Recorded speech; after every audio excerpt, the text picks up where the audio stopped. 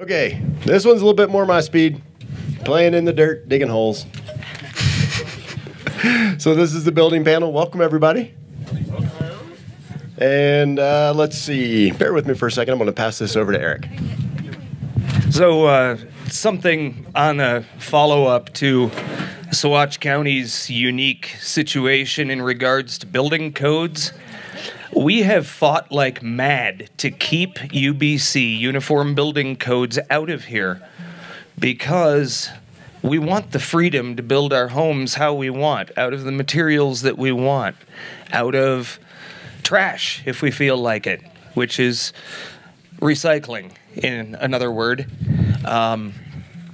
The idea that we should be able to choose these things and not have it imposed on us, I think, is really important. And I just need to clarify that we have actively fought and gone to commissioners' meetings and fought against building codes because we want this freedom.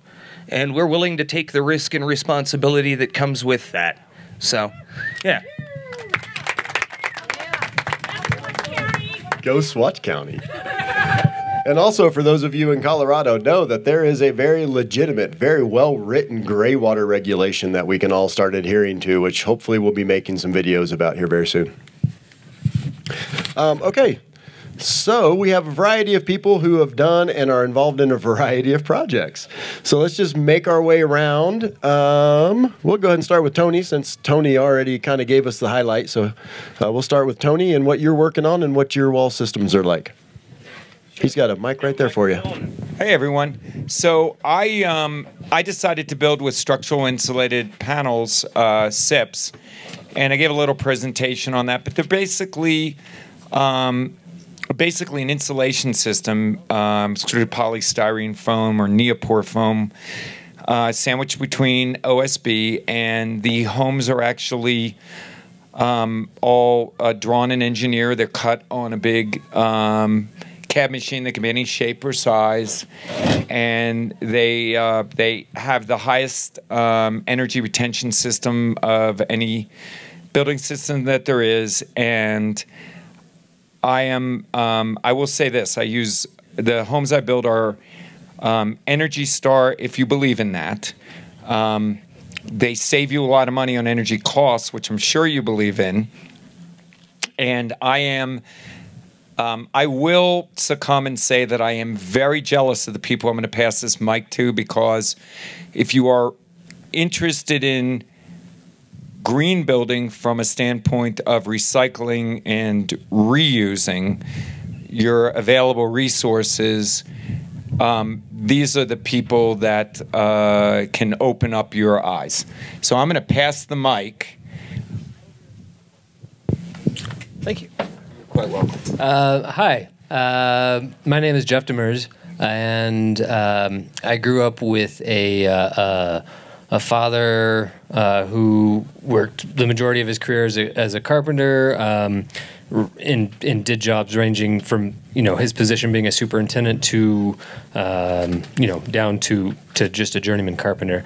So I grew up around straw bale building, and my first experience with it was I was probably about 12 or 13 when my dad was building a straw bale house in Guffey, Colorado. Came here to Crestone to build my own straw bale house, and had a great experience with it.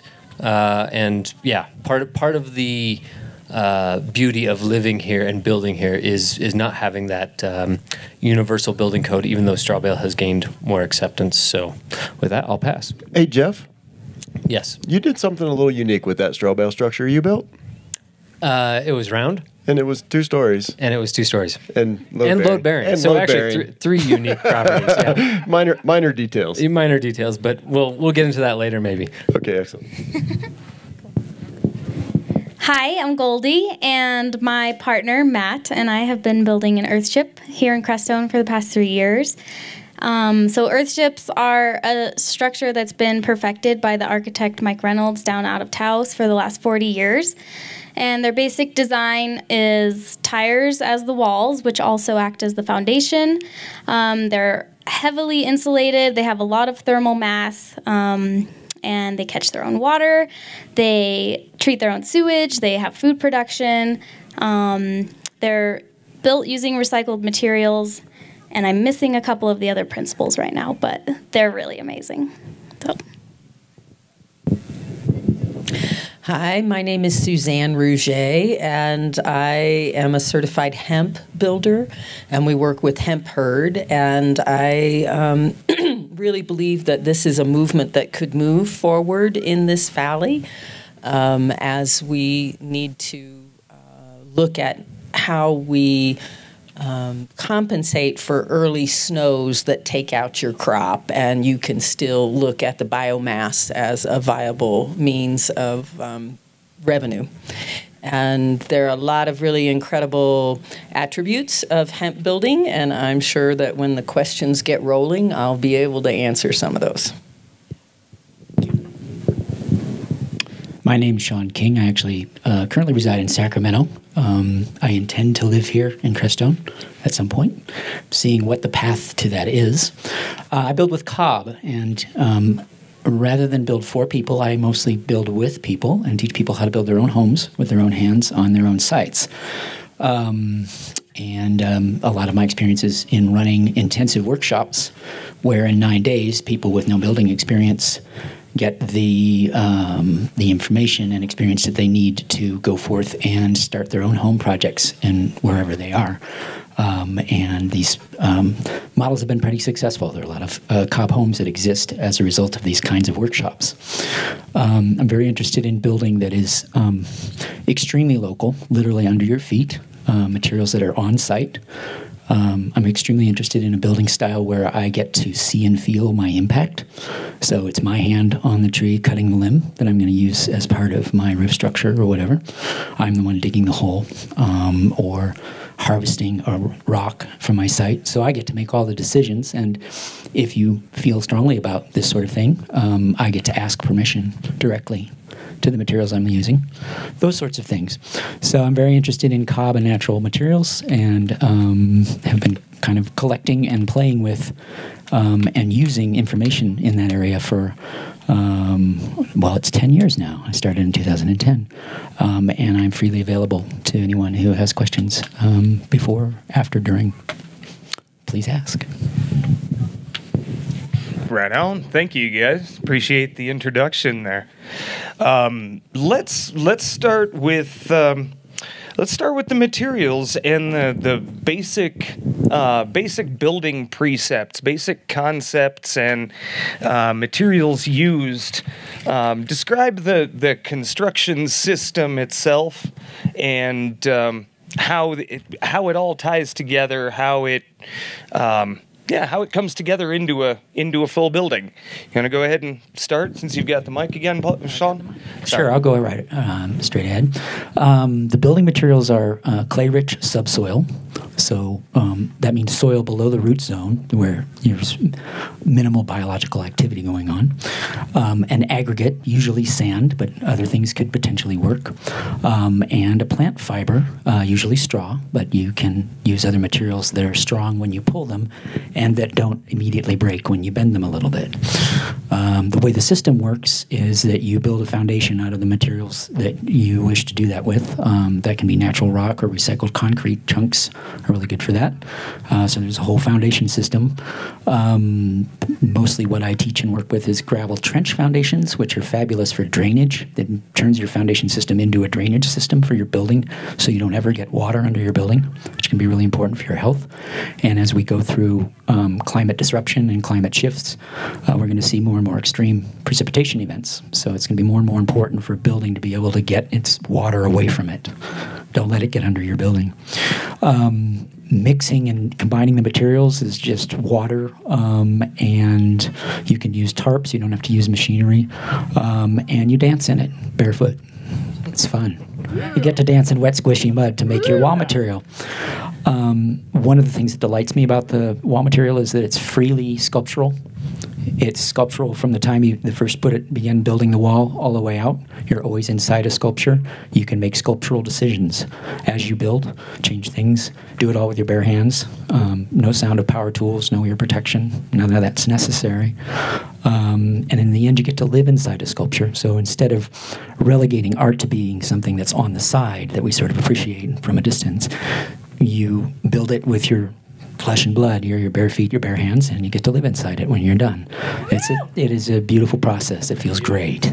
And that's part of why I'm into it, is because it's joyful, and I'm interested in the pathway to sustainability and a more beautiful earth and a more healthier earth that is joyful and fun and gets people excited, because that's the kind of motivation that we need to really get things to happen. So anyway, I'm diverging a little bit, but it's you're basically piling up mud, but not quite so crudely. You have to integrate. The straw is a tensile strength element. So you're sewing straw from the cot that you're adding to a layer into the layer that you added before. You're building monolithically, meaning instead of making bricks and letting things dry, you have a gradation of moisture from the driest part that you started with to the fresh, wet stuff you're adding, and you're constantly connecting it so it comes out as one piece structurally. It has no slip planes in it, unlike adobe, where you have bricks and mud mortar, which it can be quite vulnerable to earthquakes. It is a re-wettable material. You do not stabilize it. And I'm very clear on that, because if you stabilize it and you walk away, well, then you can't integrate your next layer in. Stabilizing means adding something like lime or petroleum that prevents water from allowing it to reactivate. So by keeping it alive and original, you can reactivate it and reuse it indefinitely, remodel indefinitely. It's all doable. And it's quite good at load bearing. It's very good at compression loads. So the aggregate component is what helps with that. So you can build a wall system that will hold quite a heavy roof. You can go up multiple stories. All of that's very doable with the material. And as far as putting in windows and doors, it's a little bit like sticking it in the mud and mudding up around it. It's not very complicated. If you want to change a window or a door, it's re-wetting and reworking the material, pull out the wooden parts, plug the new material in, and you're good to go. So it's really, one of the other things that's really nice about this is that there are skills involved, but you can learn enough skill quickly. You can refine it for your lifetime. You can teach it easily, and anyone of any age can participate. On my cob house in Sacramento, I have work that was done by a 2.5-year-old that's finished work. It's done. So, if you want free labor, kids love to dance in mud. So it's great material for that. So I'm not sure what else to say about it now. I'm sure we'll have more questions about it as it comes up. Thank you. So hemp hurd is the center of the hemp plant, and in order to use it as a building material, you actually need the traditional industrial hemp. So we're calling the CBD hemp industrial, and that's kind of a legal way of making it move forward. But the traditional plants grow like bamboo, and they grow to 14, 16 feet high. And that core is woody enough to be able to have a structural load component to it. They also have to be, it's called the shiv too, and it has to be cut uniformly, because what happens is you mix it with water and lime and sometimes sand or cement, depending, like the snow line, it's good to use a little bit of cement just to make sure that you're fortifying the foundational pieces of it. But that only has to be 18 inches high. So most of the building is not done with anything other than the hemp hurd and the lime and the water. And you frame out your building as you want it to be, and then you do shuttering is a simple way of doing it, and that's basically taking a plywood against the back, and you can, there's a machine, there's one called a canablaster, and you can actually use plastic framing, put it all together with screws, and then you just blow it on. It's really very efficient, but fairly expensive. So it can also be mixed in a masonry mixer, or you can do it in in tubs. So it's very lightweight. It's 1/6 the weight of cement, and it's what they call hygroscopic. So the building continues to breathe, and it continues to sequester carbon from the environment. So growing the plant is a carbon capture, and your building is a carbon capture as well. So hemp buildings are water resistant, fireproof, they're earthquake proof. It takes about 10 years to reach that status. They're also mold, mildew, and pest resistant or proof. And that's because your building becomes a limestone monolith. That lime eats up all of the wood and all of the untreated. You can't use galvanized screws. You have to use the traditional screws. But over time, instead of having joints in that building, it is one stone monolith. So if you have an earthquake, the whole building is moving. It's not coming apart at the joints. And the hygroscopic piece also is it regulates the moisture inside the building, so it can hold on to moisture when you need it, and it can release moisture. And it's also antimicrobial. So let's say you're sick, the family's sick inside the house.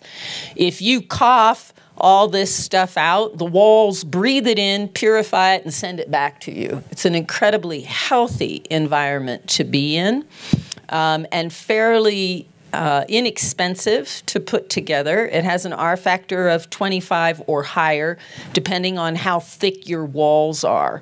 So 12 inches is where that game begins, and you can go up to 18, which is what most straw bale ends up being. So 18 inches thick, you get an even higher R factor. And the buildings stay at about 60 degrees year-round, so it makes heating and cooling much easier, and radiant floor heat pretty much takes care of the heating needs. So I think I'll stop there, and I'm sure we'll have questions that are more specific later. Okay, so earthships, like I said, tires are the main feature of an earthship. So ours, at least, kind of looks like, if you imagine a rectangle where 3 of the sides are tires, those are our walls. And so, you know, a tire is pretty much 2 feet wide, and we have 10 courses of tires stacked as if the tires are laying down on themselves, stacked up on top of each other. They're also battered backwards just a couple inches as you go up in the layers to prevent or to stabilize them. And so behind the tires, we have 4 feet of earth, which supports a higher R value of the insulation that's behind that. So altogether, we have about a R40 for the walls. Behind the insulation is a plastic 6 mil vapor barrier to prevent any moisture from coming in. And so that's the basic wall system. And then earthships, one of their main features is the south face. So the other wall that's not tires is south facing to allow all of the sun to come in and heat up that thermal mass that I was talking about, which is anything like sand, earth, rock, anything that gets warm when the sun touches it is thermal mass. So we have an adobe floor that Eric helped us pour, which is a huge thermal brick. It's like a giant adobe brick that gets warmed up by the sun during the day and releases that heat at night when it cools off in the winter. And then we have earthships used to do a south-faced slope roof also, but now the model that they're doing, the roof faces north so that any of the snow melt can melt slowly into the cistern that's behind the home. And another big feature of the earthships is their water system and water treatment, which it's a brilliant system of reusing water multiple times, and it gets used in the planter cells that's part of the greenhouse, which is inside the home, and gets used again and again, flushing toilets out. I think we'll talk more about that later, but yeah, that's the basic idea of an earthship. With straw bale construction, there's basically 2 schools of thought or ways of building. The one you'll see primarily is post and beam with straw bale infill, and the load of the house is actually on the posts and the beams, kind of like the telephone poles here at the front of the stage.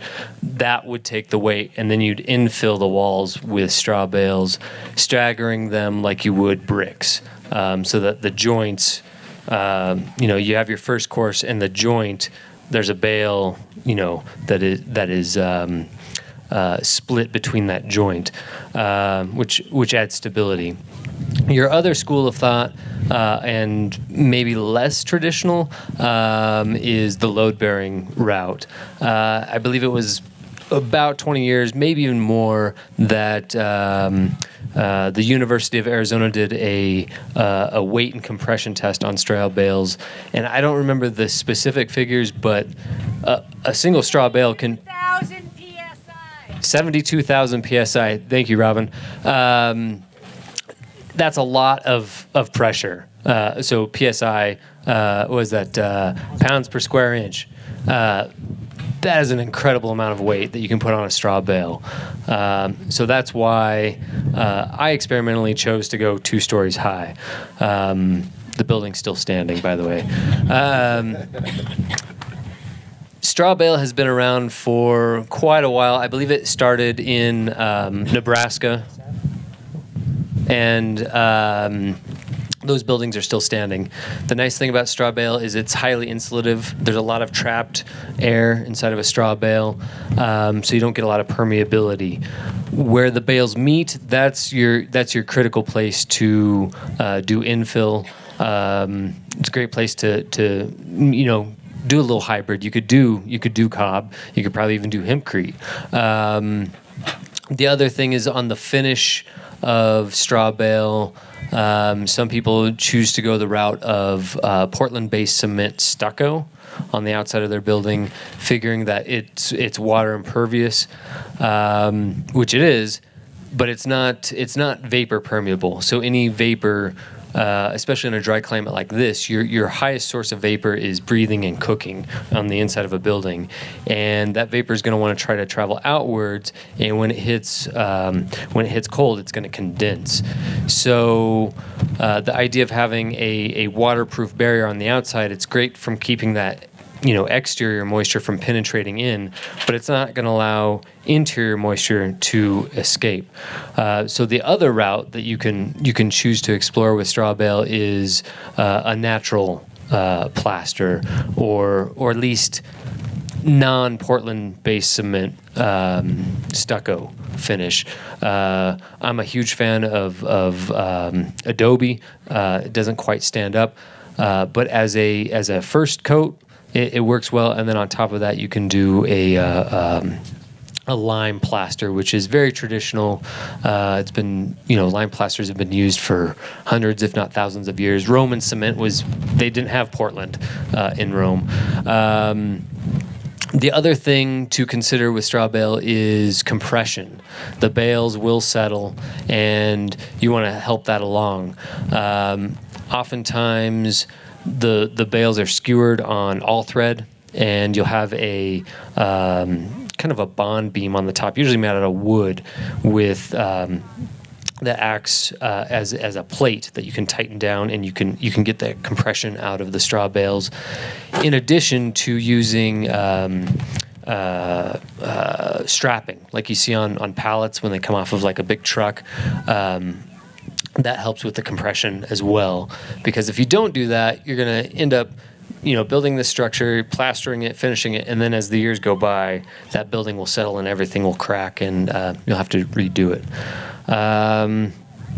Other than that, straw bale is very compatible with, all the previously mentioned building techniques. Although I don't know exactly on earth ships, but definitely with hempcrete and with cob. Thank you. So my building system is structural insulated panels, and it's basically simple and fast, as well as extremely energy efficient. With structural insulated panels, you can build any shape or size of a home that you would like. You basically use a traditional type of foundation. So your foundation can be a slab on grade, or it could be a crawl space or a basement. And basically, walls come in, and you basically stand up the walls, and the electrical conduit is in the walls, and the walls are insulated, and the walls are sheeted on the inside. And you stand up the walls. You basically use a common nail gun. You can do it by hand, but it would take forever, I would think. But use a common nail gun. You shoot about 8-inch on center in the joints of the house.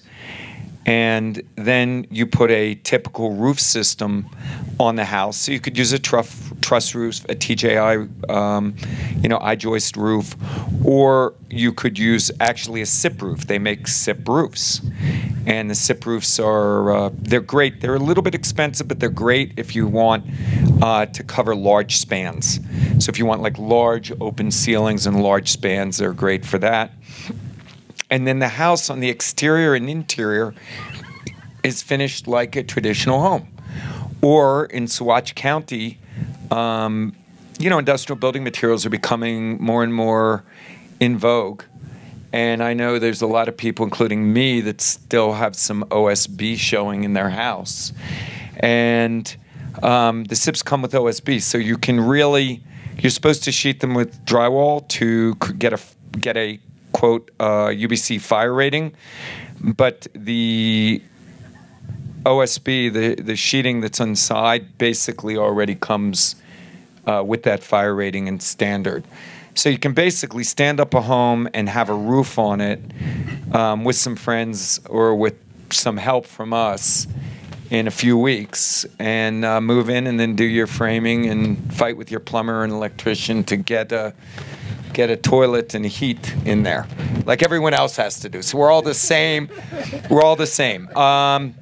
We might save more energy. We might not. I'm gonna actually defer and be very, very supportive of the true alternative builders that are here, and their systems, especially if you want to build your own home and do something crafty and creative. I've been to the homes these guys have done. It's absolutely worth visiting. They're really, really phenomenal builders. Or we're crazy, one of the two. 10 years later. Absolutely. Okay, and I'm going to go ahead and just touch on Papercrete, because no one really mentioned Papercrete, and I love Papercrete. Papercrete is one of those products that is a post-consumer product. So I currently have a product that I'm using in my hybrid earthship that is manufactured down in Texas out of old Texas phone books. So essentially my whole upstairs is a bunch of Texas phone books, which makes me feel very good. I'm also building, like Goldie and Matt, an earthship. So I'm a junk collector. And I'm basically building a house out of all the junk that I find. One man's trash is another's treasure for sure. Papercrete has a wonderful R value. It's about a 3.25 an inch. The product I'm using are Adobe-sized bricks, so they're 4 by 10 by 14. So that gives my wall about an R45 insulation value upstairs, which is relatively high. And the rest of my house is mostly thermal mass, which I think, let's talk about briefly thermal mass and the difference between thermal mass and R value. Thermal mass is something that will store heat for you. Water being your number one thermal mass, the number one storage medium of heat is water. So anytime you have the ability, or you see people with their greenhouses who have the 50-gallon drums painted black in the back of the greenhouse as thermal mass, they're capturing all of that excess heat, trying to stabilize the internal air temperature by storing the excess into the mass. As the internal air temperature drops, the mass stored in the, or the heat stored in the mass will then release back into the air to stabilize the temperature in the building. Our value, on the other hand, is the ability for a room to hold temperature, or for a wall's ability to keep the temperature from leaking out. Where mass is trying to absorb it, our value inside of a wall like a straw bale is actually just holding the heat inside of the space. Does that make sense? Yes. Or did I just ramble? No, Awesome. that was perfect. Fantastic. Okay, so back to papercrete. The last thing I'll say about papercrete is it's incredibly strong. It's got a compression factor of about 3,000 psi, which is stronger than concrete. So it's a post-consumer material, highly insulatory, and super strong. And oh, wait, the question was using it. And basically any mason can use papercrete blocks. The one thing I will say, the other thing I'll say about papercrete is if you look online, there's a lot of information about papercrete online, and you will find more horror stories about papercrete failures than papercrete's successes, unfortunately, because papercrete is really a very finicky product. And here's the easiest way I've come up with to be able to explain it, and that is papercrete is made of post-consumer paper that you grind back up into fiber, and then you mix. If you're not, if you're okay with Portland, you can mix Portland, you can use lime. There's a few other additives that you can use, much like the hempcrete, to make a basis to hold the fibers together. The challenge becomes if you're making your own fiber to make papercrete and your fiber blend is not consistent, you have inconsistencies from one brick to the next, or from one layer of finished material to the next. Those two layers may or may not like each other very well. So they may not bond as well as you want them to, because technically they're two different things. Think about it this way. If you blend up a mix of all construction paper and you blend up a mix of all magazines, those two fibrous end results are going to be completely different products. They may not like each other. So that's why I went with a company down in Texas who's actually manufacturing a stable product where you can make sure that your monolithic wall is all consistent from top to bottom. All right, next question. I think this will be a quick one. Are there any specialized skills required to use the system, or any special information that you'd want to share? And I know some of you have already done a little bit of this. That's why I think it'll be a little quick. Go ahead, Tony. I am the only thing that's required really of building structural insulated panels is ordering your materials early and on time, because they go up really fast. Which, for those of us that are building earthships, don't know anything about that. Yes. So that's the only thing. Yeah. So that basically, get all your materials. You will not believe how fast they go up. Okay. Must be nice. Right. Well, mine, I'm going about as long as you or mine. With straw bale, I mean, it helps if you have experience with earth and plasters in the finish, but as far as just putting the bales, stacking them up one by one, I would suggest a set of bale hooks, which are, a tool that ranchers know about, but most builders don't. I think that's one of the best things about earthships is, before I started building one, I had zero building experience at all, and there's just so much information out there, YouTube videos and the Earthship website, that can help anyone do it. So you don't really need, sure, experience is nice, and it's nice when you have a lot of friends that have experience, but I would not say it's required. I would definitely encourage anyone to just go for it.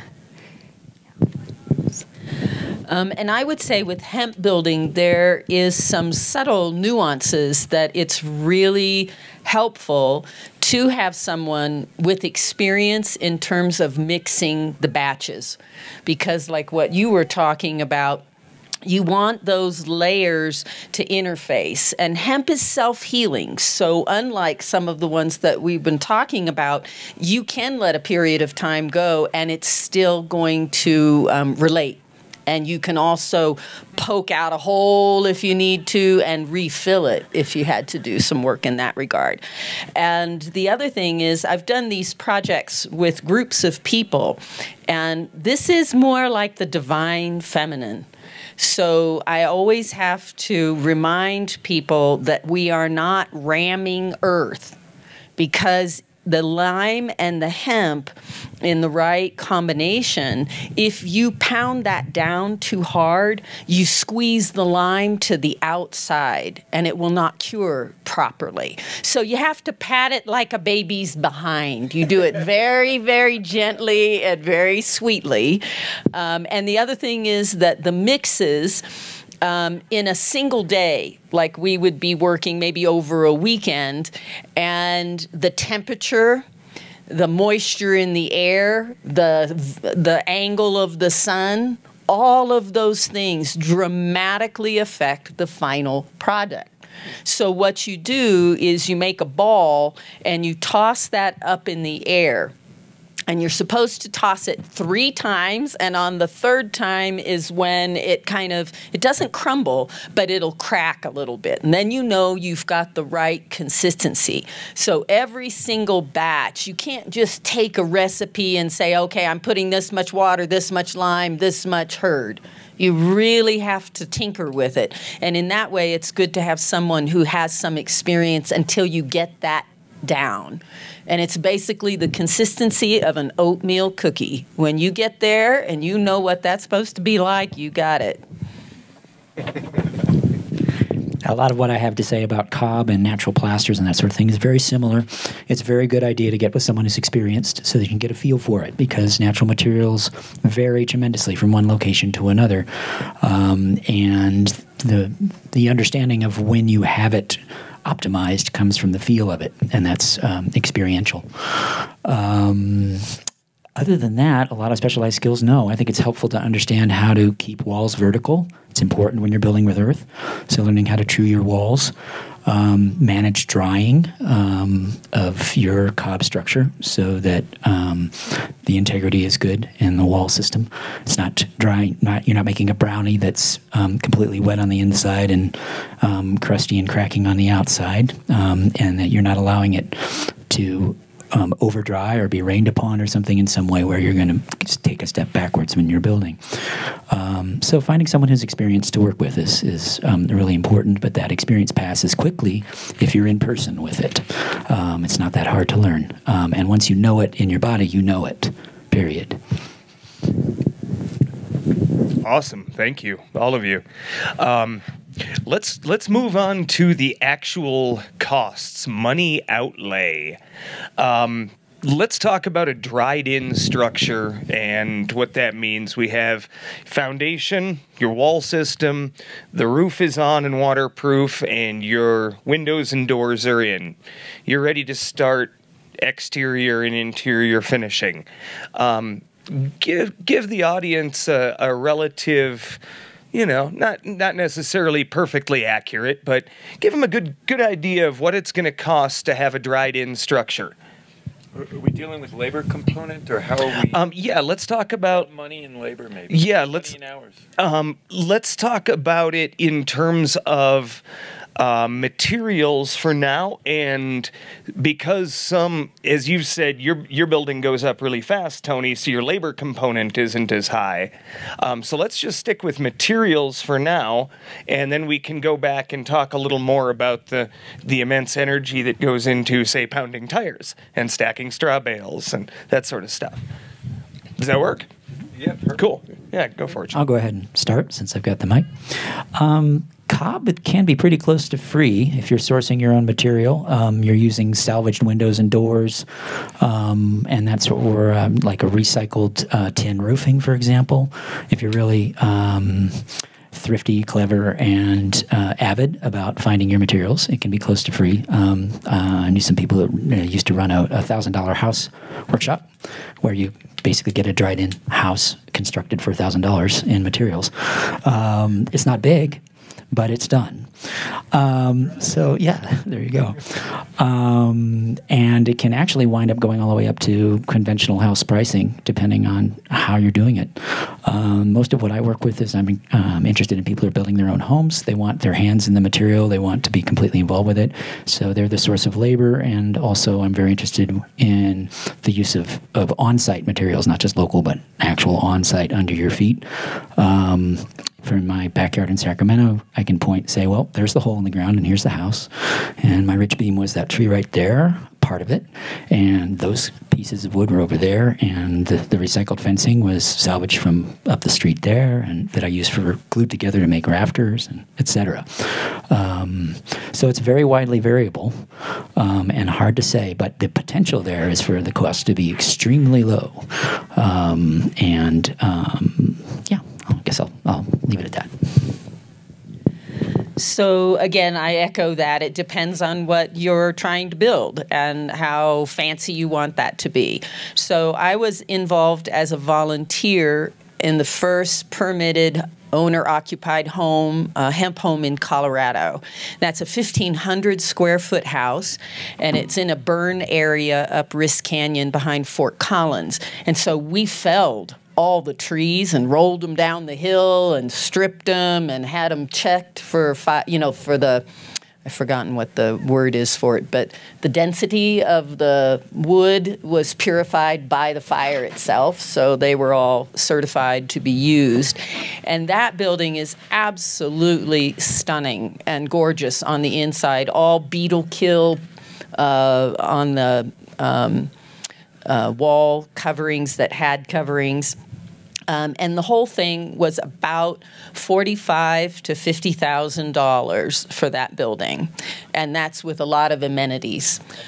So 1,500, and it's very posh. You know, it's really a nice place. We also built a 20-foot in diameter geodesic hemp dome, and that was a non-permanent building. So we built a foundation like this that we built it on, and it was actually taking the place of a yurt that had blown away. And that cost a total for everything that was under $10,000. And we did buy some materials, like all the windows were new, and there are things that you could repurpose to bring that down even more. And that's used as a sacred space, a meditation and classroom space. So it doesn't have electrical, it doesn't have plumbing, it's just a shell of a building. So all of those things would be up costs in that regard. And then the other one that we did was a tiny house, and that was framed out, and there's a man named Steve Allen who came from Ireland, and he travels all over the world teaching people how to build hemp structures. And that one was, I think, maybe $6,000 or $8,000 in materials. And again, labor, we did it as a workshop. So we were making money off of the students to pay for the materials that it costs to build that space. And we did most of the work. We were able to experience all the different phases, because when you're building with hemp, you can put in the floor, you can put in the walls, you can put the insulation, you can build the roof, all out of hemp. But it's different mixtures that make that happen. That, again, the size of the building would make a big difference in how much material you're actually going to take. We did 9 tons of hemp hurd that we shipped from Canada to do the first house. We had 11 tons, but we only used 9 to build a 1,500 square foot house. And they say if you're building your own, it takes about 2.5 hectares, which is a different kind of measurement, but it's about 3 acres of land to build a 1,500 square foot house if you were growing your own hemp to build it. So if you had a 5-acre land, you could build your house from the land. So our house cost $38 per square foot to dry in. I keep really good notes on what we've spent. And I did the math. I did not include the cost of putting in a well or septic because earthships don't need those. So also keep in mind that we have done the huge majority of our own labor. We've not paid for a lot of labor. I spent like a whole summer up in Denver checking Denver Craigslist free page, getting windows for our windows. So we've kept a lot of the material costs down. We've also gone on the more expensive side of some things. Like, for example, our roof is a metal roof, which is kind of a more pricey thing, but in the long term will probably pay off.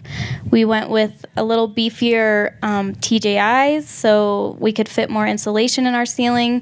We spent a little more on getting our roof spray foamed. So we spent a little more money where we thought it was worth it, and then we tried to really just recycle materials. Like, for example, one of our ceilings we did with vinyl flooring that was being thrown away from job sites up in Denver, and we've used glass bottles that we got from the recycling center, and the tires are free.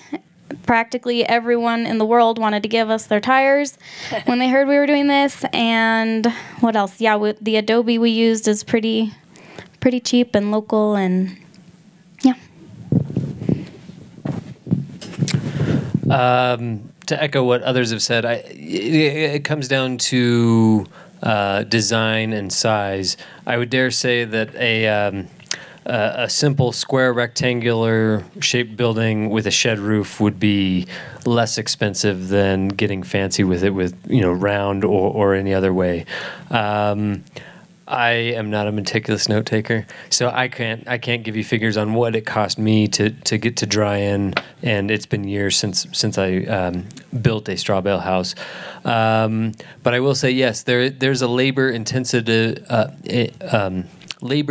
intensive aspect to building with a straw bale. If you can just imagine the bales out here and picking those up and building a wall 8 foot, by the time you get up there, obviously you're going to be on scaffolding or something, but it takes so much energy to get that from ground level up. I don't have specific figures, though, to give you. So,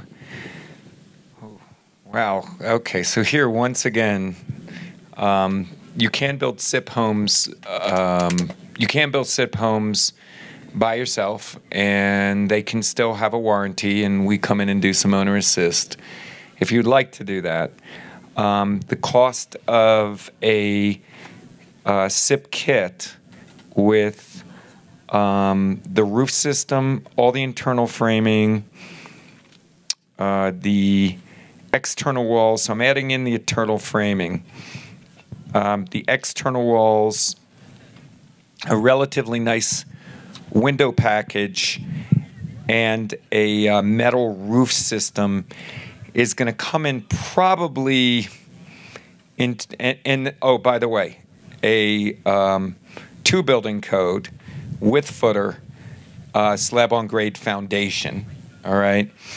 It's probably going to come in around $60, $50 to $60 a square foot. The kit for the SIP alone is about $35 per square foot, and then you add in your $35, and then you add in your, you add in your foundation, and you add in your roof system and windows and doors.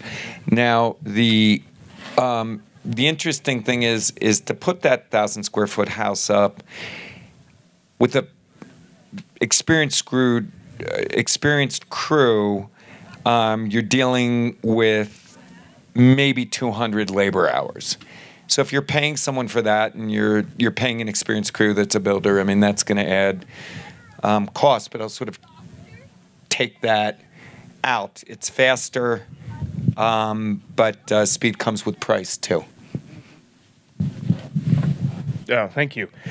Just for reference, generally you go into the city, you buy a home, you're looking at spending $150 to $200 per square foot or more. The prices are going up Denver's as 3 Tony's 1/4 average. Okay, so $325 a square foot average Denver. compared to the kind of prices we're talking about here, and that's for dry-in. Obviously, building your own place, you save a lot of money. So, on to the next one. Can I weigh in on that? Of course you can, Robin. Of course you can, Robin. Would you like a mic to weigh in? Well, I'm kind of loud. Not loud enough to get you on the But I'll web. try one. As I tell people, I'm a shy person trapped in an extrovert's body, so I'm loud, but it's hard. I have a passion. I'm a survivalist from way back. Water, food, and shelter. They are basic human rights. So I have a passion for teaching and sharing people how to build their own home. And I love, hey, babe, we got to talk. We're on a mind meld. So I built my first home here in Crestone with absolutely no knowledge, but some awesome, fun neighbors back in 1995. It's a 25-foot circle, straw bale, load-bearing, 2-story, hogan with a sod roof. For $6,000, wow, including electric and wood stove. Everything finished out. You can do this. I built my second straw bale home on the Earthnack property for $10,000. People said, "Do you have running water?" I said, "Only if I run uphill from the creek with the bucket." The POA didn't like that answer. We built a little rectangular, 28 by 15. We did all the work. We skidded the wood. My children grew up building. They are sculptures. They are heritage. They are legacy. And every moment you spend in them is one that fulfills you from the beginning of designing and creating to doing it to living in it. There's never a moment you aren't deeply and fully connected with the process. In both of these homes, that home has thermostated heat, water, electricity, and it cost $10,000. It's finished. Unless the materials were sourced, like windows or doors, from recycled places, everything in these homes came from within a 100-mile radius of this place. The third home we built for our godfather, Ami Cohn, many of you know, was a beautiful round 2-story post and beam structure, not load-bearing this time. $42,000, 2 kitchens, bathroom and a half, 2 floors, 1,100 square feet. And when you walk in, if you haven't been there before, most people start to cry. It is a work of art, and it has such a beautiful energy. You can do this. You can build an incredible home from local materials for very little money. So I wanted to share that because I heard some higher prices. And for me, my husband and I, my kids, we came here with $500 in our pocket in 1994. That's all we had. And we have been able to thrive, not just survive. Thank you, Robin. So I'll just talk about papercrete for a quick second. Those papercrete blocks, 10 by 14 by 4, these days are running, I believe, about $350 a brick. So based on what size you want to build, you can kind of do the math yourself. It is probably about as cost-effective as most traditional building systems, with the exception of you're getting a monolithic wall structure with built-in insulation. You don't have to net it, stucco sticks straight to it, plasters stick straight to it. Okay, what's next? Oh, let's see. Lifespan. How about, yeah, I think that's a good one, Eric. Or that one or that one. We're going to do them both anyway. It don't matter. Let's go. We'll go with lifespan. So let's talk about lifespan of structures, things like that. How long to expect once you build one of these? A lot of people, especially stick frames, are looking at 50-year roofs, thinking that's going to be significant, which for a stick frame home is definitely significant. But I'm an earthship freak, and a 50-year roof isn't anywhere near going to cover the structure that us earth shippers are building. So there's some other things to take into consideration. So what type of lifespans do you guys expect out of these types of homes? The homes that we build with EPS structural insulated panels come with a warranty, and I think that you can talk about your traditional building lifespan and are longer. And I will say that the only homes that survived some of the early on California, not this year, but California, I don't know about this year, but California and Arizona fires were SIP homes basically because they're so tight and sealed so well. So they actually, the lifespan and performance of them is generally, I would say, long. Long works. As I alluded to earlier, there are homes, straw bale homes that are over 100 years old that are still standing in Nebraska. I would warrant 100 years or more, depending on watershed, foundation, and your exterior finish. But I think if you did everything right, 100 years or more, it could be a heritage home that you pass down along in the family. And I'm just going to talk about that for just a second, Jeff, because I think there's a lot of us that are focused on that, realizing that debt is not our friend. And that's why a lot of us are building our own homes out of pocket, out of recycled materials. There's an economic long term where being able to set the future generations up for no debt load on their living space is inspiring to us. To think about my nieces and nephews and cousins, that they will potentially have a place to go that does not cost them to be. It actually is going to give them resources by being there. It's just an inspiring way to look at the future versus the potential debt load that we're about to put the future generations under, which I think is going to be a little astronomical and unbearable. Thanks, Jeff. Of course. I enjoy dissecting words. I guess that's entomology. But mortgage, mort, gauge. Mort means it derives from death, mortuary, and gauge is pledge. So a mortgage is a death pledge. Just want to throw that out there. Thanks, Jeff. That's what that means. Yeah, right.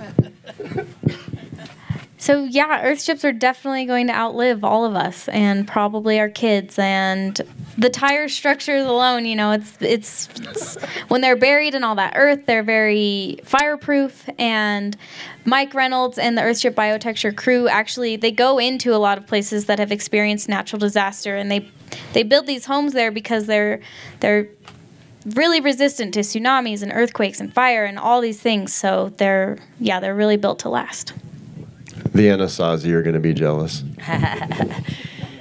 And hempcrete is kind of new, back on the scenes, but there is a 5th century bridge in France that's still standing. And water likes to erode things, so that's a pretty good testimony. And what they're saying is that a home should last 300 years. Is what they're estimating, and that's because it becomes a limestone monolith. And again, like what we were talking about earlier, the building doesn't have drywall. It doesn't have all these other components that break down. It's just simply that building that's sustaining itself. So, good long time. You could definitely pass it down. All right. I'll tell a quick story. One of my main mentors, Ianto Evans of Cobb Cottage Company, is a Welshman, grew up there, and when he was in high school, he dated a woman who whose family had lived in the same cob house generation after generation for 900 years. There are a lot of very old cob buildings in the British Isles and in some other places in the world. So insects won't eat it. It won't burn. It won't rot. If you pound it with rain on its vertical wall surface, it erodes at a rate of about 1 inch per 100 years. So if you had foot-thick walls, think about it, it'll last quite a while, even if you do absolutely nothing, and your children do absolutely nothing, and your grandchildren, as long as the roof's on, as long as the roof's intact, right? And so it's a potentially indefinite lifespan, actually, for the wall system at least. And I can tell more stories or examples of that, but I don't want to take up any more time. If you're interested, ask me. Yes. Sorry, Sean. All right, go ahead. Taos Pueblo? Taos Pueblo comes to mind. Yeah. Do you know any stats on that? I don't. Is it monolithic or is it more like an adobe where it's bricked and It's mortared? it's all adobe, but I believe it's one of the longest inhabited structures. Anyone? I think it's 16, 14 something. Southwest. And the current bricks is being sourced from the buildings that have gone down into the rain. And they pull the soil out and remake the bricks and remake the homes. So if you want to technically say how old is this house, you're talking hundreds and hundreds of years from the time the Pueblo culture moved out of Chaco Canyon. Oh, wow. Yeah, that's a really good point, Robin. Cob has no toxic legacy. If you wet the walls from the top, it'll fall apart relatively quickly and become garden soil. Plants will grow out of it. There's nothing there that's going to bother any organism. It's going to create any kind of problem, really. And it's indefinitely reusable. Both in Japan and the traditional earthen buildings there, they'll very carefully reuse material that's been in a building for 150 years, and then who knows how many times it's been reused. You just get it wet, dance on it, add a little bit of fresh straw for new tensile strength, and put it back together again, and good for another 150 years. Thank you very much. So it could have an indefinable, not only lifespan, but rebirth span is potentially indefinite. Brilliant. Thanks. That's true of hemp also. And Suzanne just said the same thing about hemp, that it has the same qualities. Well, all right. So, after we've got a house built, you've been living in it 5 years, you want to throw a guest bedroom on it. Tell the folks here, how hard is it to retrofit or put an addition on to your various different styles of building? Again, go back and I'd rate it as somewhat challenging, but definitely doable. A lot of cases in workshops and situations where I'm advising people, I say, plan for it. Put in an arched doorway in your wall mass and then fill that in with something that's easy to remove, because going through cob, I've done it in my own house. I found out how strong my house was when I had to pickaxe my way into the wall very laboriously to change some aspect of it. I subsequently found that a hammer drill is actually, with a chisel bit, is pretty good if you want to add electrical back or whatever. But that's it's a tiny amount removed at a time. It can be quite arduous. The other thing that's an issue is getting a wall to attach to an older dry wall is somewhat tricky. You have to basically hollow into the wall a little bit to create almost like a dovetail joint, for those who are familiar with that sort of thing, and then wet that down really well to activate the clay that's in there. Pack your new cob in there, or stick a stick in with nails in it, so that you have basically a member that the old cob that allows grip. Otherwise, they'll pull apart because cob will shrink away from an older surface that you try to attach to. It's tricky, but it's doable. And as far as replacing windows and that sort of thing, that's actually relatively easy as long as your cob is reworkable by rewetting. You want to keep it that way. So that's what I'll say about it. So I haven't actually had that experience, so I'm speaking just from what I've learned about hemp, and it's called self-healing. So very much like working with the cob or pottery, you have to have like a slip that's going to bond those two structures together. And that can be easily done provided you use similar materials as you did the first time. So there's a specific kind of lime that is only found in France, and they really recommend that because it has the elasticity that you need. And so, again, you would have to replicate the materials as closely as possible in order to have that bond and that seal work. And then you also have to create, and you can do this, I failed to mention the other half of the, when you're doing shuttering, how we did it was we put PVC pipe in between. So we put in a bolt so that we could make sure that the walls stayed consistently 12 inches wide. And the same kind of thing, when you pull that PVC pipe out, you fill in, you plug those areas. So when you're going to do some kind of attachment, you would have to do that same type of thing, drilling out holes and then plugging them with the new material so that you have a stronger structural bond. I think additions on earthships would be a little bit difficult also unless you planned for it. And in our case, we kind of did what they call the wing walls of the earthship, are the parts that come out and kind of hold the berm back.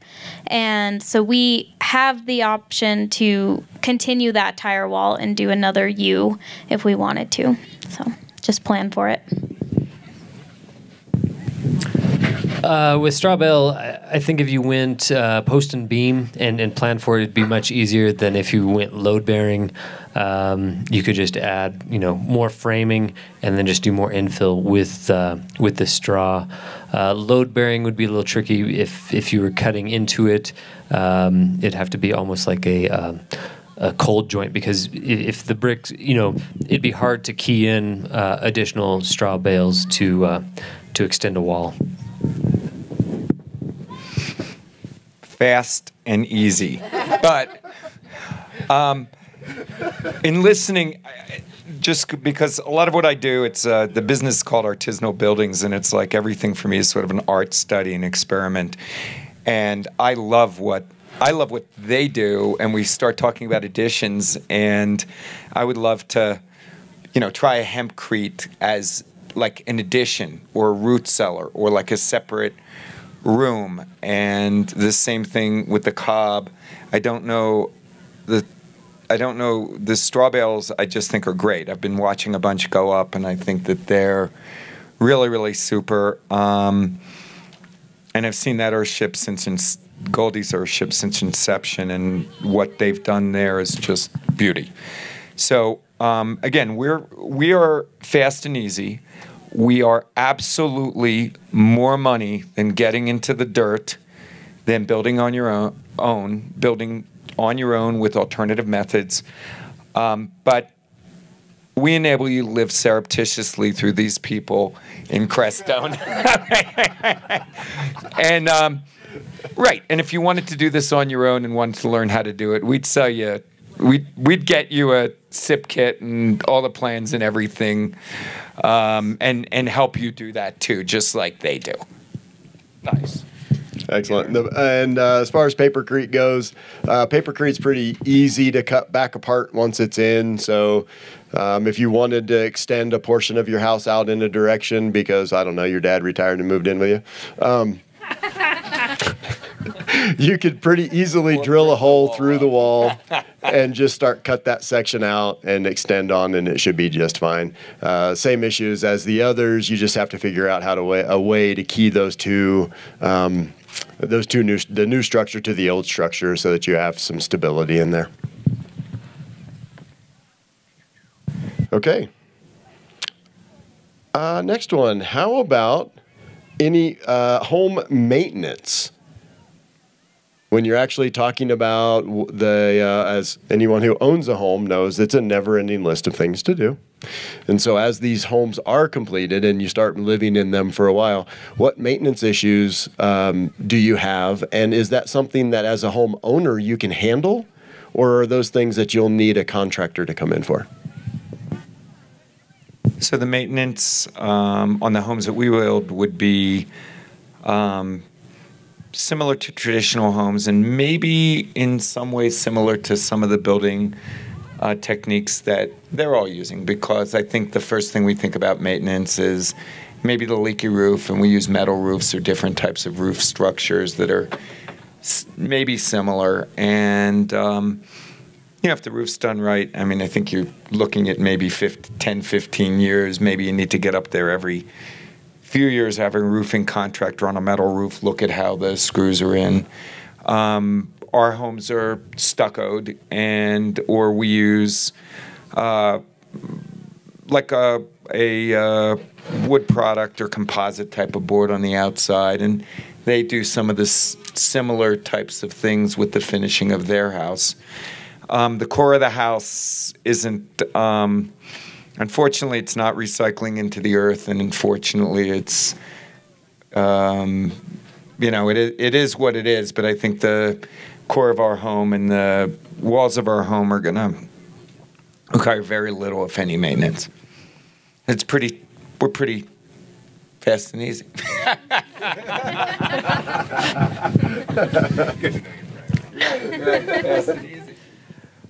With straw bale, I immediately go to exterior finish. Again, Portland basement stucco. You might have to redo that if it cracks. The beauty of lime plaster, and I'm imagining these two will agree with me, is that it may crack, but rainwater will dissolve the lime and it'll reseal. Sometimes you might get out there with a lime wash and wash it down, which is a very traditional thing in England where they did a lot of lime plaster. You go out there and you just lime wash the house and it seals up the cracks. Otherwise, maintenance. Again, making sure your roof and your watershed is good so the bales aren't getting wet. And as you build it, thinking about maintenance, thinking about the next guy down the line, yourself or whoever, and doing rodent proofing and other things you can do ahead of time to save you headaches later on down the road. So earth chips are basically like buried on 3 sides on the outside. So if you have a solid roof, then there shouldn't be a lot of maintenance on the exterior. Otherwise, we do have a cement plaster on the exterior of the south face of our home, so that might need maintenance. But the cool thing about building your own home is that we know our home really well. So I think as far as maintaining it, there's no one more capable of doing that than the people that are living in it and have built it. So that feels really good. And then also, the beauty of an earth chip is that it is this symbiotic relationship between who's living in it and the home, because the home is providing a lot of basic needs for who's living in there as far as food and water and shelter and heat and energy and even beauty. And so as the homeowner, there's this responsibility to be more aware of the environment that you're in, and being aware of when the sun's out and how much energy you can use on your solar system that day, or how full your cistern is, and how often you're flushing your toilet. It's kind of just like this very interactive dance that happens in the home, and I think that's a positive aspect of it, is you really have a responsibility to live and care for your home as it cares for you. The dome that we built, I learned a very significant lesson. We did not tarp very well. And if I were to do that again, I would actually build a structure that was going to shelter the building. We used lime plaster and stucco. That the recipe actually came from Rome. It was very fun to work with it, but I did have cracking on the outside, and that was fairly significant. Other people who do stucco told me that's pretty normal. For 3 years, you've got to keep working with it to deal with some of those cracks. But that was definitely a maintenance piece. As far as the inside, all of the electrical, all the wiring and plumbing and all that really has to be in sleeves of PVC pipe, so that if you do have to get in there, you know exactly where it is and how to access it. That would be the only other nuance on that. Just like building with cob, if you're the builder, you have access to repairing it fairly easily, and that includes not necessarily even going somewhere to get your materials other than where you got them in the first place, on your land or very nearby, which is a benefit of that. Like a conventional building, finishes degrade over time. Somewhat unlike a conventional building, a lot of cob construction involves curved surfaces, highly variable surfaces, uneven surfaces. And what happens when such a thing ages is that the exceptions to your intention become a field of relationships, kind of like artwork, and so they don't bother you. It's quite different than having a flat wall that's 10 feet wide and 8 feet tall, and there's one little chip out of one corner. Oh, I gotta change that chip. It bugs me. That doesn't quite happen. It's more like, oh, there's some wear and tear there, and that color's uneven or whatever, and look at the light moving across it, and the light's kind of doing this. Oh, that's very nice. I'm sipping my tea and enjoying this. So there's a difference in how the actual experience of needs maintenance. What does it needs maintenance mean? It might not actually need maintenance. You might be enjoying its aging process. And in some cases, you have an opportunity for renewal, which, painting your house is kind of like that. Hey, I'm going to put in a new color. I'm going to do something different. Earth and plasters are really fun to play with. No power tools needed. You get to play with mucky stuff and put it up on the walls. It looks good. You get an opportunity for renewal. So you can think of maintenance instead of a burden as an opportunity potentially when you're using materials that you really enjoy using and having on your hands and dealing with. And you can make natural paints as well. If you were interested in painting surfaces rather than plastering them, there's a variety of natural paints you can make that are non-toxic and very low cost and easy to work with. So can I just say one more thing? Here's Robin again. Yay, of course, Robin. Robin's our guest panelist for the day. Hi. So, exterior plasters and trying to be a purist before I sort of gave it up. And we had, as many of you out in the Baca or the Chalets know, lots and lots of prickly pear cactus. And so I've been a primitive skills teacher for many years, and we did a lot of pottery. And I had used prickly pear cactuses when I made my natural pigments in paints or pottery. I'd use prickly pear cactus juice as a fixative for my paints. And if you'd mix the prickly pear juice with the paint or the pot, it would actually be waterproof. So I thought, hey, there's a whole lot of cactus on this property. So my husband and I got 2 55-gallon barrels, and we set them on the fire, and we boiled a lot of prickly pear cactus for 2 weeks. It was really very fun. And we strained it all off, and we mixed it in our top coat of adobe for a 10.5-foot high adobe wall exterior, and plastered it that way. And it worked. It worked beautifully. The other house I told you for $10,000, I didn't get to the adobe plaster, and we had one of our classic July monsoon rains, or they used to be July monsoon rains.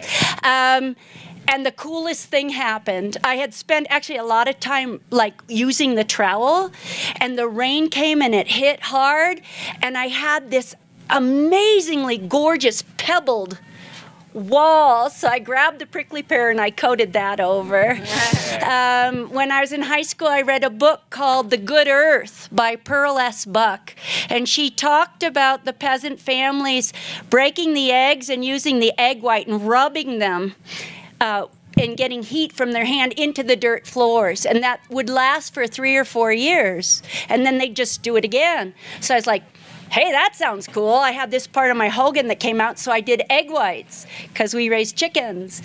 And it worked for 2 years. I had a beautiful water seal on a sloped lower exterior of my building. So do something weird and creative. Try it. It might work.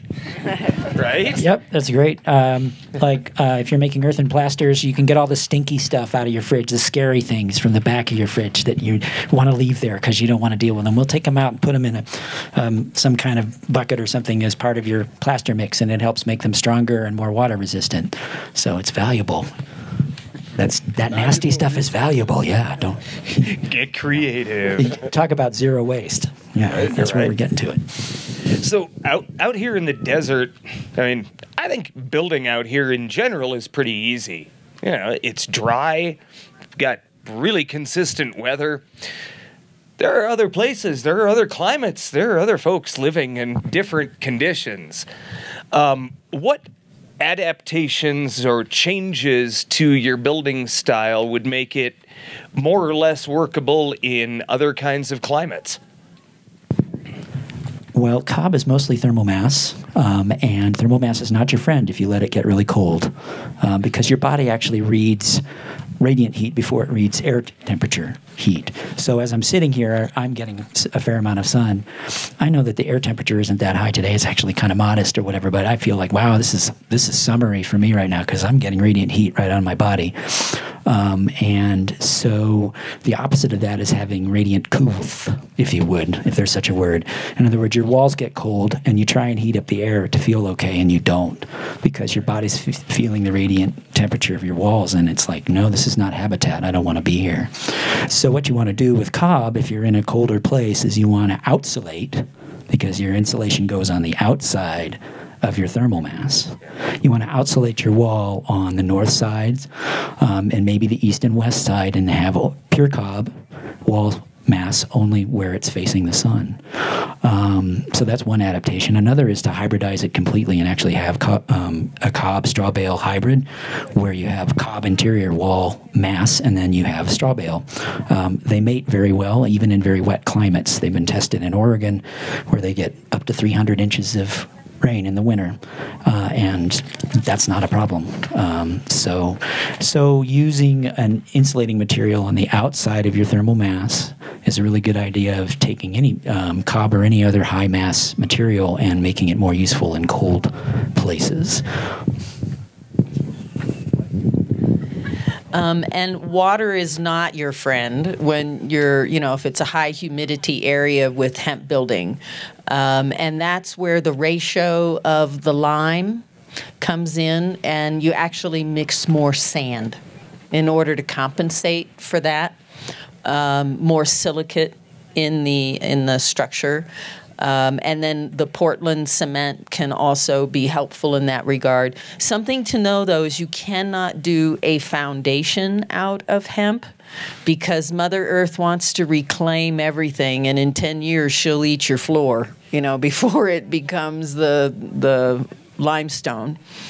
So I think those would be the main considerations. And then, like I mentioned before, making sure that you are covering your structure. Just like when you're working with pottery, you don't want that clay to dry too quickly. And that's a real consideration with our wind and our sun here. That's something that you have to be tarping every section that you're doing in order to really be successful in the bonding of it. So earthships have been built all over the world, and they have this model called the global model because of that. They've figured out a way where, if you're in the northern hemisphere, you face them towards the south, you insulate all of that thermal mass, and they really function really well all over. I did the Earthship Academy down in Patagonia, and we built this Earthship that is super insulated, and I'm still in touch with the people that live down there, and it functions really well even when they're only getting 4 hours of sunlight a day. They've adapted the design for if you're going to be building it around the equator, where you don't necessarily need as much solar gain. In those cases, they build them and they call it the flower. So it's like a circle with kind of petals of rooms that go off the sides, and that's just because you kind of want to keep it cool. They keep the sun from coming into the home. So yeah. With straw bale, it's paramount that you do keep it dry and draped. especially in a more moist climate. If I were to do it again, I've toyed around with the idea of taking each bale and dunking it in like a lime slip before I would stack it, just to the lime it acts as a fire retardant and also as a. Can I share something on that? Yes. Maori has something to share. Yeah, here, take the mic. Yeah, that exact technique right there. My dad made something called straub, or at least that's what we called it, and probably the cheapest way you can insulate a standard framed wall with a clay mixture.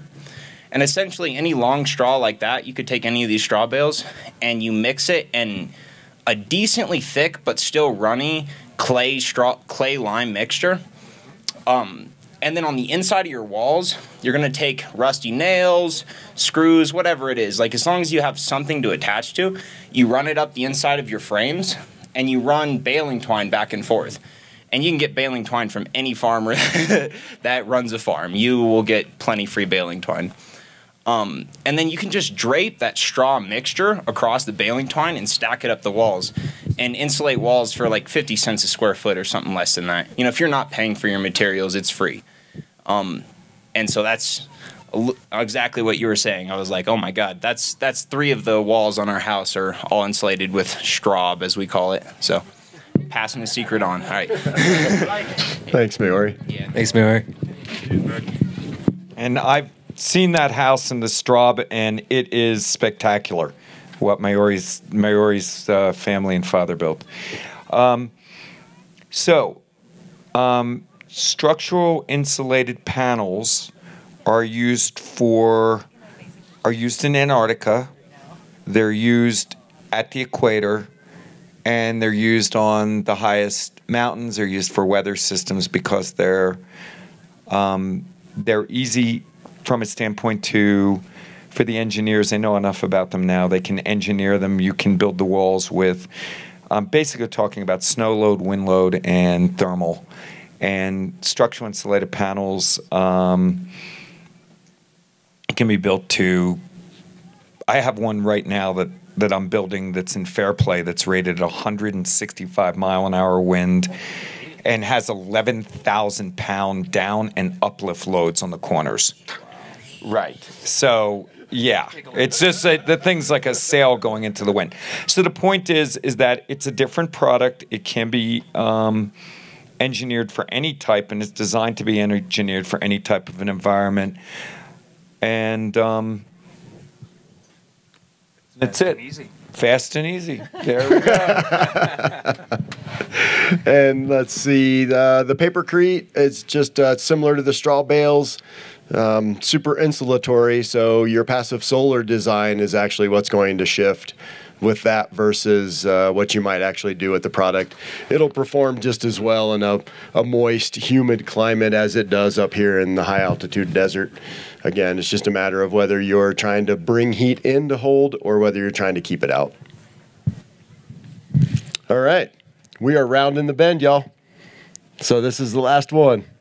The big question, here it comes. Permitting and code issues with the system.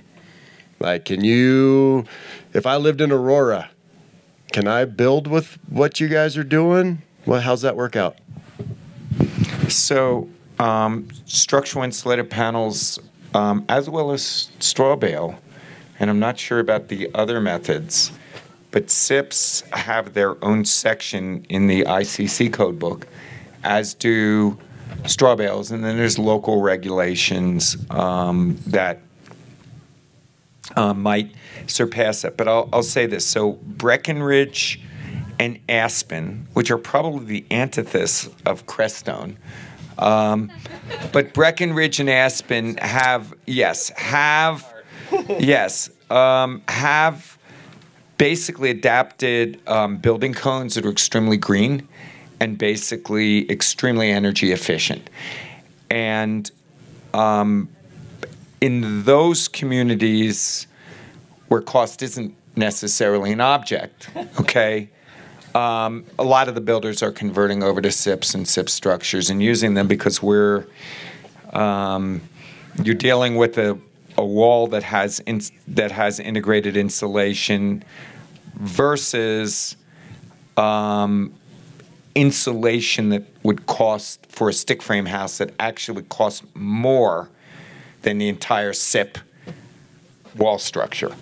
So SIPs are fast and easy for code. There we go. It just keeps working, doesn't it, Tony? If you want to go the slower route, straw bale. I know there's a few in El Paso County where I used to live. There's tons here. Otherwise, yeah, it's gaining more in acceptability. Yeah, so. So I actually started out wanting to build an earthship in Jefferson County, which is outside of Denver. And besides the fact that no one even knew what I was trying to show them, what I wanted to build, no one knew what an earthship was.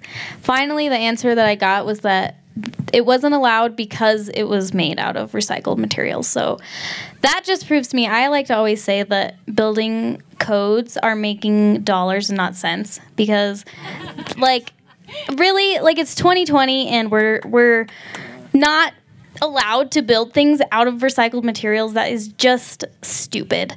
So, yeah, earthships are not. Thank you. Yeah, they're not widely accepted, and one of the reasons that I ended up in Crestone was because it is considered a pocket of freedom where there's no building codes. And yeah, I think that they're statewide permitted in New Mexico, which I think means there's a lot of possibility for that happening all over, but it's a slow process. So yeah.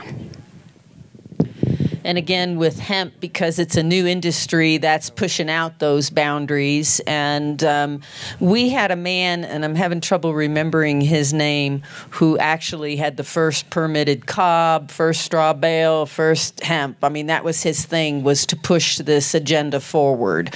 So without him, I think it would have been really a challenge for us. But with his clout and his ability to champion these alternative forms of building, that was relatively easy. And Fort Collins is really progressive in that regard. And I know Denver now does allow some hemp building, and it's all over the country. So I think all of those rules and regulations will continue to soften as it proves itself. And I think it definitely will prove itself as a really wonderful building material. So I think it's on the horizon. Cob is largely unknown in the code, and the circumstances I know where people have built cob buildings where they got it permitted. They basically built a post and beam to have the roof held up by post and beam, and then they called the cob something else, like monolithic adobe or mineral infill or something, so that it sounded like something that was fairly common and not likely to burn. And so they were able to get a stamp on their building. So there's a lot of work to do, potentially, in getting cob into the code. I have mixed feelings about it. There's one of the things that I believe happened with adobe is that when they got it into code, in some places the code requires you to put asphalt emulsion in the adobe so that it won't dissolve in water. And that kills cob. If you stabilize it, it becomes a different building material. So I'm interested in that possibility, but also because of the natural variation in cob material, cob raw materials from place to place. The idea that we're going to come up with an engineering specification that says cob is going to have this amount of compressive strength per unit volume or surface area, then it's going to have this amount of, who knows? It's going to depend. So I'd be in favor, potentially, of code that does two things. One, for cob, that does two things. One is that it allows it to be rewettable, so it's got all those wonderful properties that we like about it if we want to remodel and reuse. And the other is that it's performance-based, which means that the person who's building their house can mix their own mix and in a very simple or straightforward way demonstrate that it's going to do engineering-wise what they need it to do, and take the data to the building department, and it's a section of the code says you will consider the data that's been developed this way by someone who's building with Cobb and make your decision based on that. So that may be the opening that's available for Cobb, but for now, call it something else. And the papercrete is same thing. It's gaining acceptance. There is there's an organization down in Texas that is striving to get commercial approval for their papercrete product, primarily because it has gone through all the ballistics testings, all the fire testings, all of the earthquake testings and things that it has to have, and they've been able to source a relatively consistent fiber for their product, so they're able to produce a consistent product across the board. So they're striving very hard down there, pushing for commercial code acceptance. So I'd like to, as I guess a commercial builder, I'd like to add something about code. So code from a standpoint of commercial stick framing and building is important because it sets standards on how things can be built. But it does not, as Goldie said, it does cost dollars, and it does often not make sense. What makes great sense, especially here in Crestone, is you have a wonderful community that supports you, that will teach you how and help you to build what you want and how you want and build it so it doesn't fall down, okay? So thank you. I'm just going to say, you guys, especially Robin, thank you for your energy and everything that you've done to pathfind this alternative building. All right. We have one more topic that was just brought to our attention that we haven't covered, and Kim would like to cover that for us, and it is insurance. I was going to step my toe into that water, and I chose not to. And she come up and said she wanted to dance in it. And I said, excellent. I've heard a couple of stories where people have just kind of embellished a little bit of what their structure actually is to get the insurance companies to buy into writing a policy for them, which is what you'll need if you're going to mortgage the structure. A lot of us aren't mortgaging our structures, so it's not that important. But in the same vein, I find insurance companies' primary goal is to not cover the policy. So anything they can do to not cover it, so embellishing on what you're actually building and then paying an insurance premium is kind of pissing money out the window as far as I can tell. But I think Kim might be able to shed a little bit of light on that for us. And I'll just, SIPs for insurance, you get a discount. Actually, because of the fight, fast and easy, you get a discount. You don't have to call. Fast and easy, you get a discount. You don't have to call Geico. But I am promoting the most innovative, high-performance, affordable commercial building system. I'm not promoting what they do, all right, and which is very innovative, pathfinding natural building. But that is why we have you here, Tony. Yes. Because it all plays out in the big picture. Yep. It's important. My question was just if any of you have danced with that, and I would just share that having done some alternative building over the last 30 years, having the second straw bale building built in Chaffee County, it's a slippery slope, and beyond just getting money, but also just getting, it's kind of like getting alternative medicine approved by insurance, which I have a lot of experience with.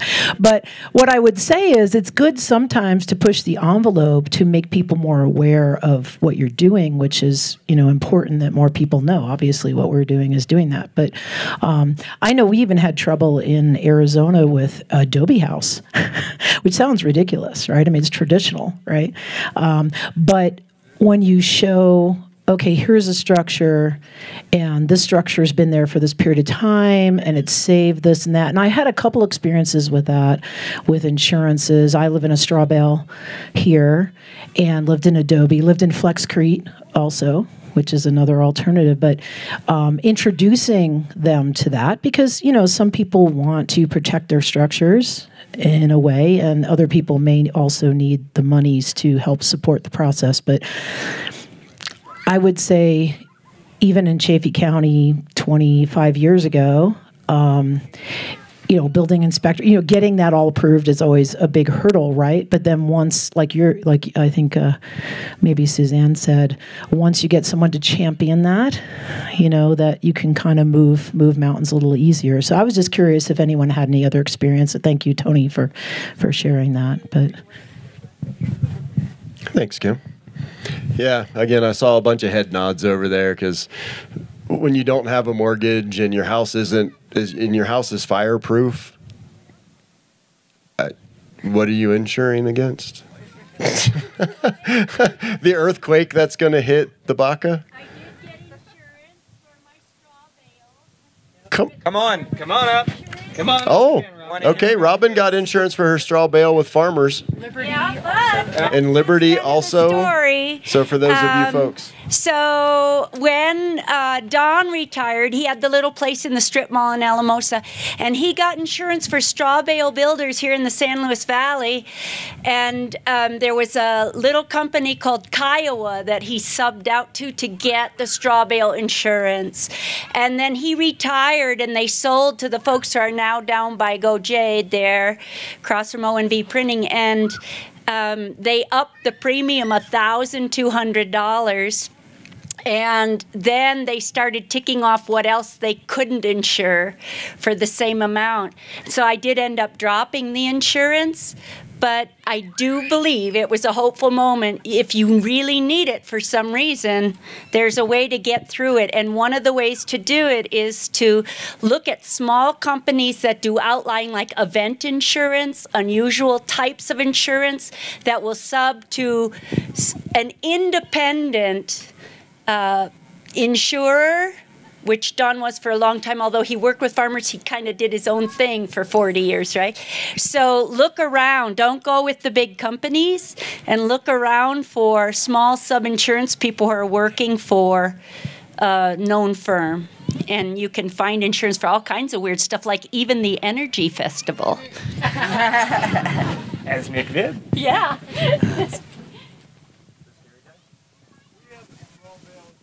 Are you doing Cool. All right. Safeco. Cool. All right. So can you just announce that Safeco insures straw bales? Safeco insuring straw bales. And I've heard of a few insurance companies that were insuring earthships as rammed earth structures as well.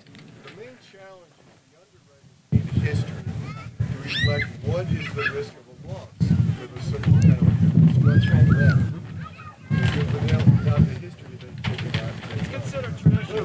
Yeah, and so basically the comment was that they have no historical data on how these products and how these systems are performing.